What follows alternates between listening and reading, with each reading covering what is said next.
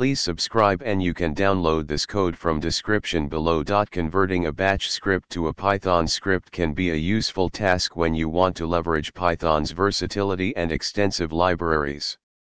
In this tutorial, I will walk you through the process of converting a simple batch script to a Python script. We'll also provide a practical code example to illustrate the process. Batch script to be converted.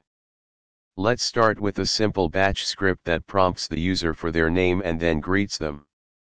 Python equivalent. To convert this batch script into Python, we'll use Python's built-in functions for user input and string manipulation. Below is the Python equivalent of the batch script. Explanation. Running the Python script. To run the Python script, follow these steps. The Python script will prompt you for your name, greet you, and wait for you to press enter to exit, just like the batch script. Additional tips. Converting batch scripts to Python can be a bit more complex for more advanced batch scripts. Here are some additional tips. Batch scripts often use batch-specific commands and syntax. In Python, you'll need to use Python-specific functions and libraries to achieve the same functionality. Python offers powerful libraries for tasks such as file manipulation, text processing, web scraping, and more.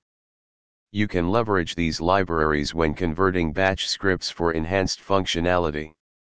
Consider using the subprocess module in Python to execute command line operations similar to batch scripts that run external programs.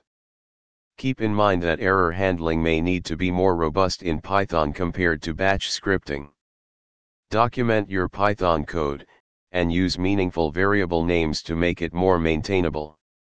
With this tutorial, you have a basic understanding of how to convert a simple batch script to a Python script.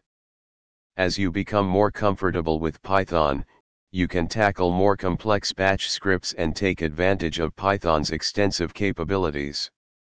ChatGPT.